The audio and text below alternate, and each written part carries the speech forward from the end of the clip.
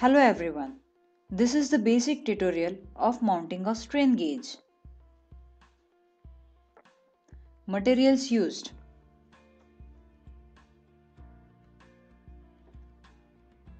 aluminum bar, glass plate, conditioner A, neutralizer 5A, adhesive, catalyst C, gauge installation tester, soldering equipment, and the important strain gauge.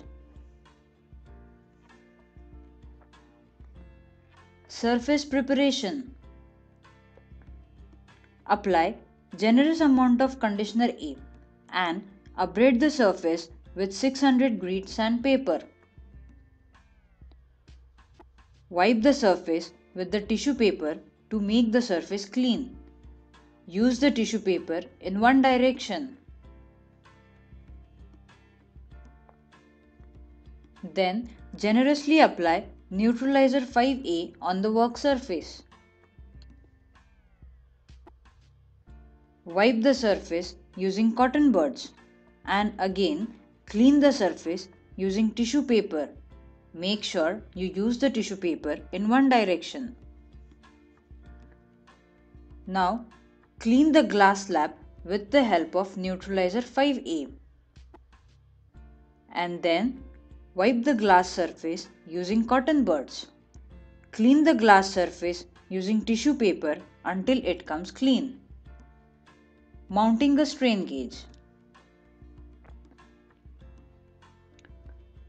Strain gauge used in our tutorial has a resistance of 120 ohms with the tolerance of 0.3.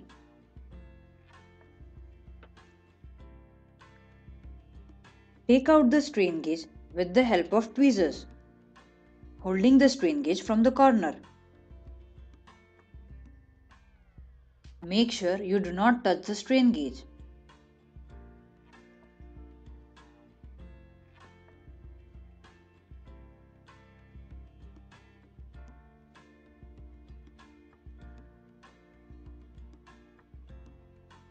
Place the strain gauge on the glass slab and make sure you position electrical terminals facing up.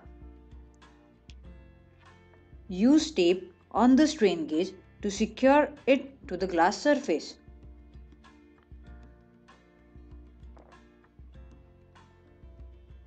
Peel off the tape and create a loop.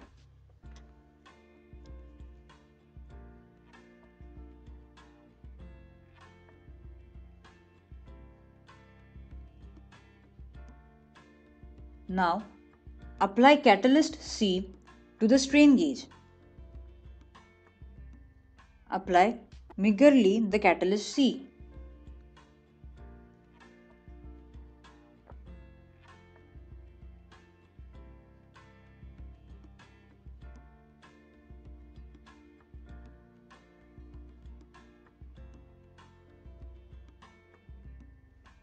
Wait for 2 to 3 minutes for the catalyst to dry.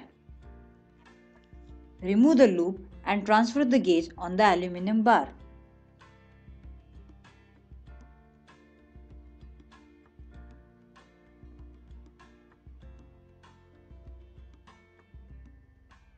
Apply M1 200 adhesive to the surface where the strain gauge needs to be placed on the aluminum bar. Apply gentle pressure to the strain gauge for 2 to 3 minutes.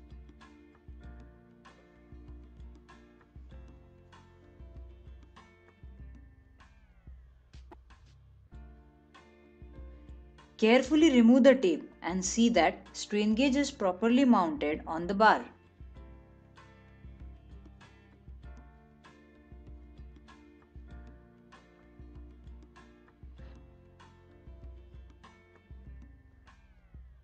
Soldering, the most important part.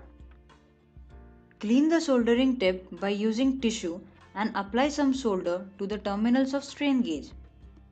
Align electric wires to the gauge terminals using tape.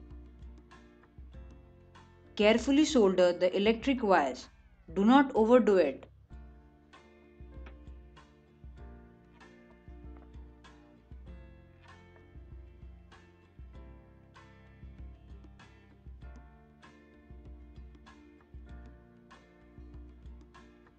Now, connect other end of the wires to the gauge installation tester and measure the resistance of the strain gauge, which we obtain as 120 ohms.